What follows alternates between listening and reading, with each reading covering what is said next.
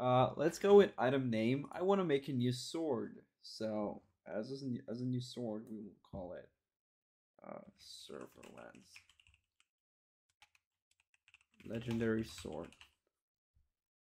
The item quote will be, "Don't be afraid to make your own item."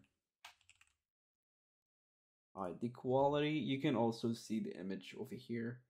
The quality, you can set it as whatever you want. I'm just gonna go with legendary. I think that's the best looking color. That's my opinion. Display ID. That's a complicated topic. I'm gonna search for Thunder Fury. Gonna hit search. It requires me to connect into my database. So, because I don't remember my credentials, give me a sec, let me find it. Alright, we have it. I'm gonna save connection info. Connection successful, save to settings. And let's go ahead and search for this item name. What it does at the moment, it searches for all the items that we have in our database, which we can access through HeyDSQL. If you guys remember this program, it searches for all the items that we have in this database, and it gives us all the items that it has found with this name. We could also do that. It's a more manual way. This device does it very well. This piece of software. Let's go into item template right there. Let's go into data, and we can show all. First of all, we can see like all the items that there are. We see that the entry is, for example, 210. It has the name, which is the name of the item that we just named it, and it has the display ID. The display ID is not identical to entry. The display ID is how the item will look like in game. When you want to add the new item, that's the entry. You do add item 210, it will look like the display ID 14444. That's exactly what it's gonna do, not any other way around. It's a very confusing topic because there are multiple numbers, but it's a very simple process once you figure this out. This display ID is not the entry ID. So let's use this one for now. Oh, it crashed. All right, so do not double click it. Here 30606. All right, now we can set up if we want this item to bind into anything. I don't. You can do it as whatever you want, and we can select if it will be an armor, weapon, or pretty much the rest. But the main ones that you're gonna use are armor and weapons. It's a legendary sword, so obviously we will need it as a sword, and because it's legendary, I think it will only make sense if it will be a two-handed sword. This is how it says two-handed over here, and let's check one-handed, and it does one-handed, main hand, offhand, or you can use the other options here.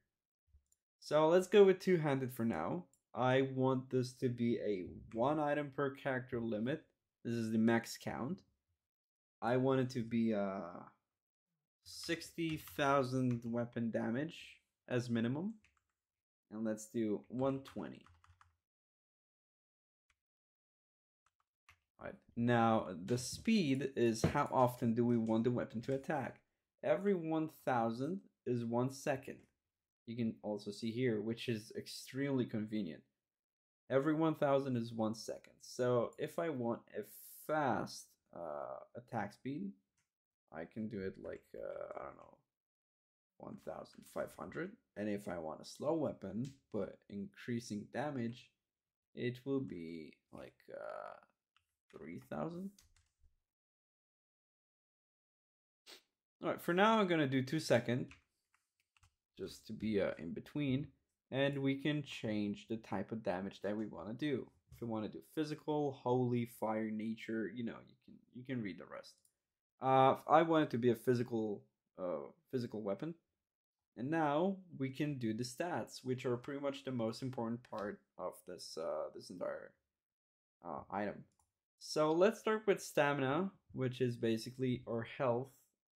Unlike health itself, stamina has all the other benefits of increasing health regeneration and all that stuff amongst among the rest. So I want to do an 8,000 stamina item now because it's a legendary two-handed weapon. It will be full of strength as well. Let's give it 6,000 strength. If we're gonna keep it, please, like, it will be an extremely overpowered weapon. And let's do some critical. Actually, let's do crit with agility. Let's do 600. All right, so this is our weapon. Now we can do level required. You can make it level 50. You can do level 80. You can do whatever you want. I don't think we should give it any level requirement. An item level, I think level 150 would do. And durability, if you're gonna keep it 0, it will be an item that cannot be broken. But for us, we will do 500. It's invincible weapon, doesn't break. This is only a legendary. So let's do buy price. Actually, I don't want it to be bought, but still, because I don't want it to be within a vendor, and people will be able to get it for free. So let's do an insane amount of gold, but pretty much no one will ever have. Actually, let's do a bit more. That makes more sense. Now you can see that this checkbox here automatically set the sell price to 25%. No, I don't want it to be 25%, so I uncheck that. I do 0, and I do 0 in here as well, and I give it 1 copper. You can sell it for 1 copper, so you better be very careful if you do actually buy it with gold. This one I don't really want to get into that. I mean, that's really irrelevant. Let's do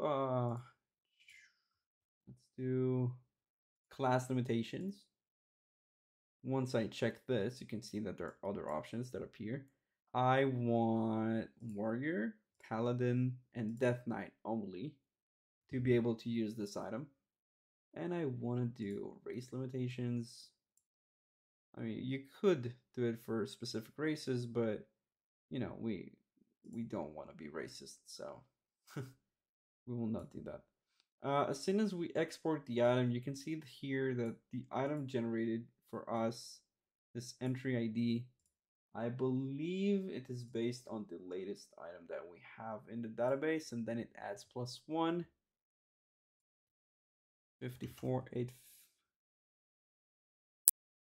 No, it doesn't.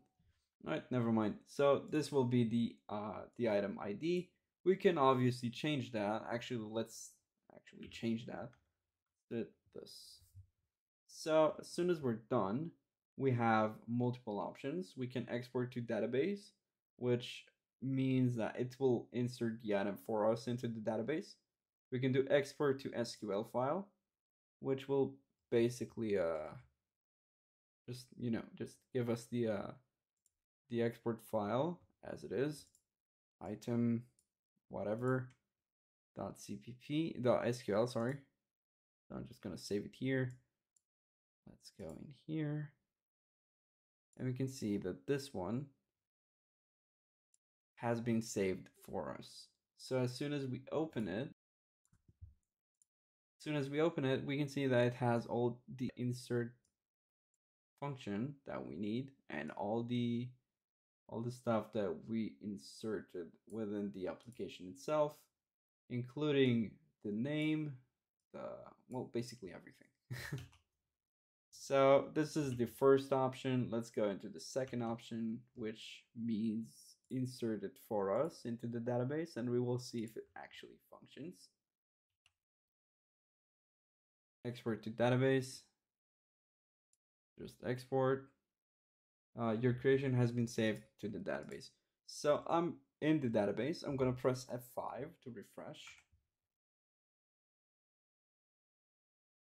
And as soon as I scroll down, the item is here. Exactly as we saved it. Let's go ahead and check all the stats and all the everything else. The delay is basically the weapon speed. Min max damage is 60 and 120, which is good. And then we have the stats here. The stats use stat type and stat value.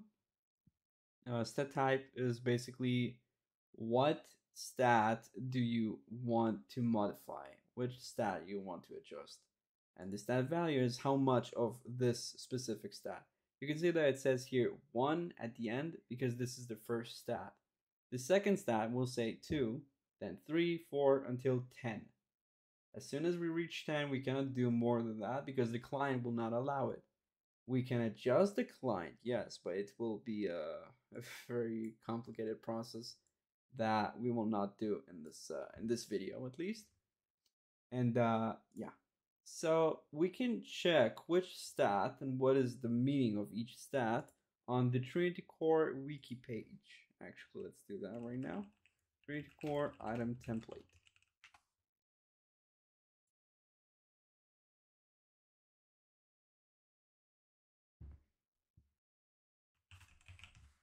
I'm gonna search for stat.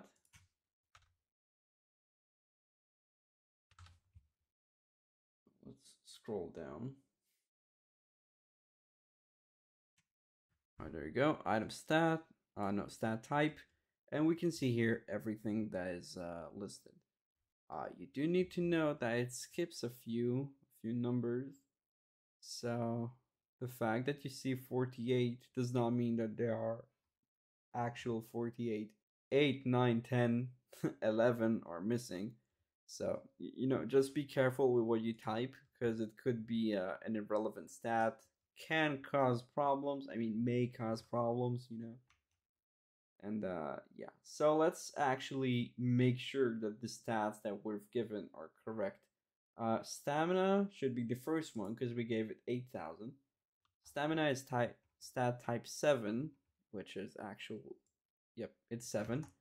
And then we have stat type 4, 6,000. 4 should be strength, exactly that. And then we have stat type 3, 600. Stat type 3 should be agility, exactly what we've given. So other than that, it should be good to go. Now we just need to get in game and make sure that this item can actually be used. To do that, we will need to restart the server. So let's close the server real quick. And I'm gonna boot this back up.